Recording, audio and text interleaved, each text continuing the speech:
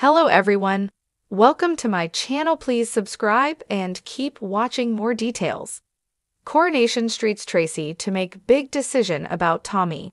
Coronation Street's Tracy McDonald is set to make a big decision about Tommy Orpington.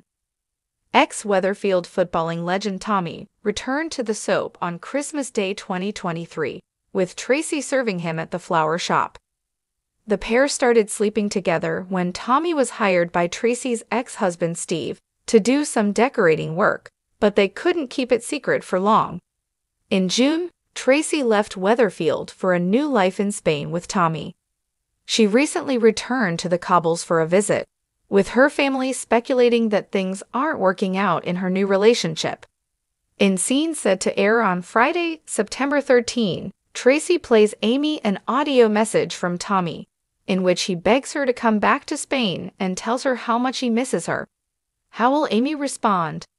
It's been a difficult few weeks for Amy after she was pulled into the dangerous institute. In recent months, Leanie has also fallen under the influence of the cult and its enigmatic leader Rowan. Last week, Amy underwent a malware session, which saw a group of people shout insults at her while she wore a blindfold. Following her traumatic experience, Amy is now suing the institute to get her inheritance money back, and it looks like Lee might be able to help her case. Will Tracy stick around to support her daughter? Earlier this week, Lean discovered files on Rowan's computer relating to members of the institute, which she then emailed to herself. Could the contents of the emails help Amy get her money back?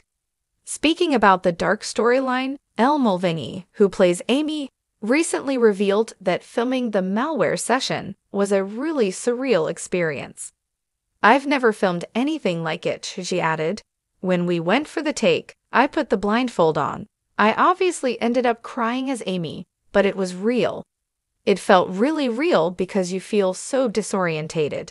You don't know where you are. You don't recognize the voices."